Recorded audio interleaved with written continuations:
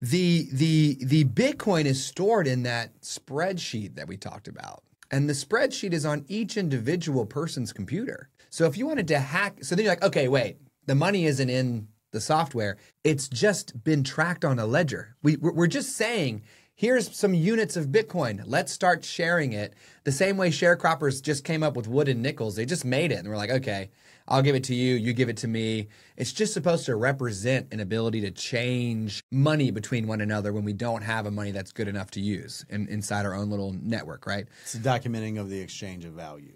Basically, it's just digital units that have value because we can trace them, period, across all Bitcoin time and make sure there's no hijinks. Also, a government can't come in and say, you know what, we're here now. There's going to be 42 million Bitcoin and we're giving ourselves 21 million Bitcoin. The government, if they want Bitcoin, they have to do what everyone else is doing to get Bitcoin, which is either pay for it or mine it. Which basically means work for it. Either you have to buy it or you have to work for it.